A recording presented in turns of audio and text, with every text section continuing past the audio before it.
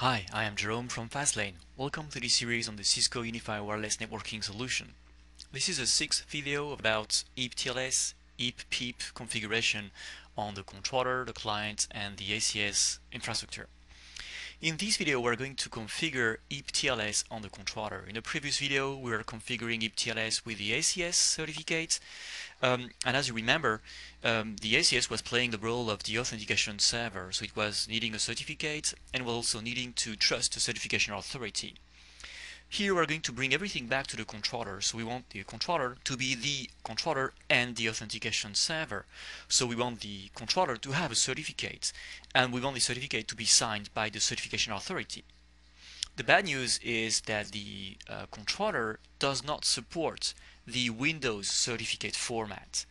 So you need to have a sort of third-party tool that you'll use to generate the certificate signing request, send this request to the certification authority.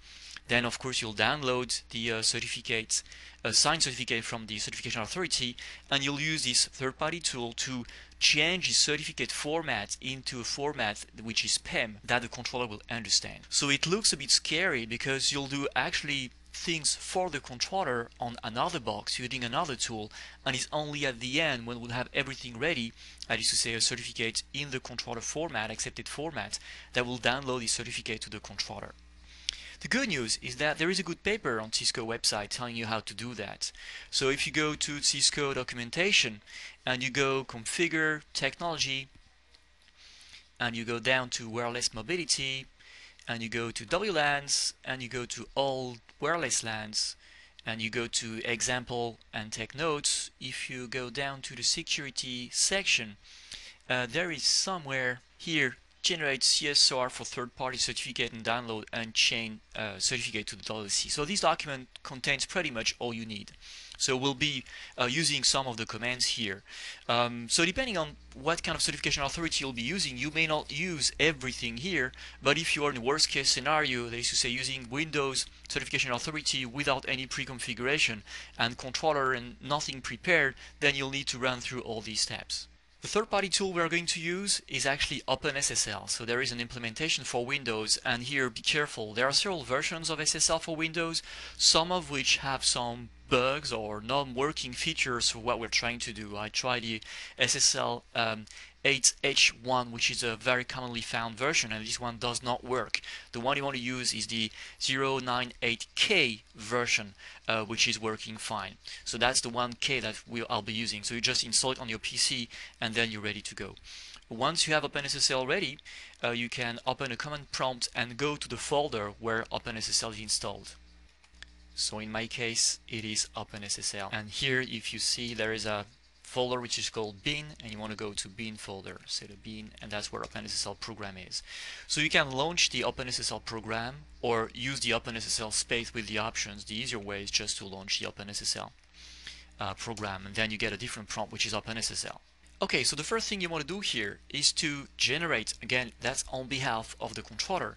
You want to generate a certificate signing request. So that's going to be generating a certificate pair, private and public key, and you'll ask the certification authority to sign this public key. So to do that, you'll be generating a pair and requesting a signing key.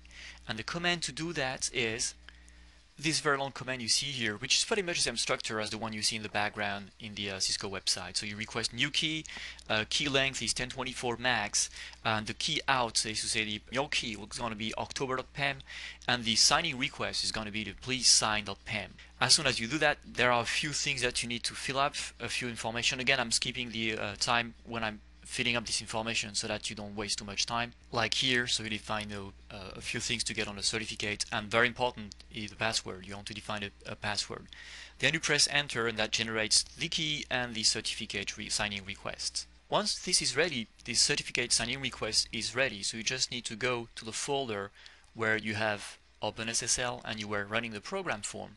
If I go here, it's bin, and in there I should find the please sign PEM.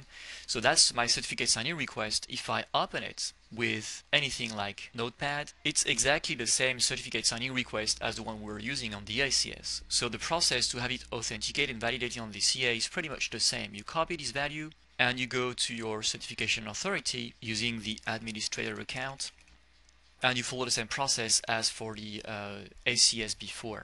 You say request a certificate. It's an advanced certificate request, and it's the base 64 encode, and you paste this signing request. Template is still web server. You say submit, and you get the certificate ready. You can now download the certificate and save it somewhere. So notice that you're saving here the certificate on this machine. Again, it's on behalf of the controller, so nothing is done on the controller yet. Let me call it October 2. Alright, next step, I'm going to take this certificate, October 2, copy it, and put it in the OpenSSL folder, which is where I'm running all my commands from, so I want the certificate to be there too.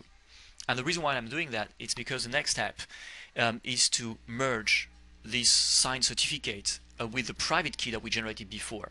Because we had a public and private key, we send the public key for signature, and we want to merge this public key back with the private key so that they make one group working together.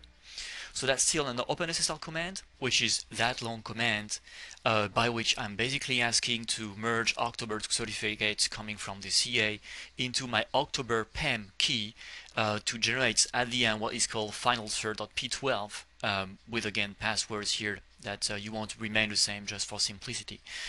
So this is again if you go down somewhere in this document here. So if you go down you'll find this command. Alright, fair enough, that's my command. I'm doing this and it doesn't work. And why? Because the certificate that we download from the CA has to have a specific format. You have to use the base 64 encodement instead of the DER default Windows certificate format. So you download that one again. I'm going to save it with the name October 3, copy and paste into bin folder.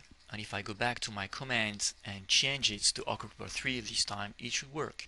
Here we go. So at this point we have a signed certificate from the CA. The last thing we need to do is to convert this finalcert.p12, which is again a specific format, into the default format that the controller is going to take, which is a .pem format. And there is again an OpenSSL command for that, which is this long command by which I'm inputting the finalcert.p12 and I'm generating my WLC.pem certificate. So I'm just changing the format of my certificate. Okay, done. So at this point I have my my WLC.pem, which is the certificates that I'm going to use for the controller. So I will be downloading this certificate to the controller, and this controller will have in the certificate actually a pair of public and private keys. The public key is signed by the certification authority, so the controller is going to be able to send this key out to clients. And of course this key is being signed by the CA, so the client is going to be able to trust this key.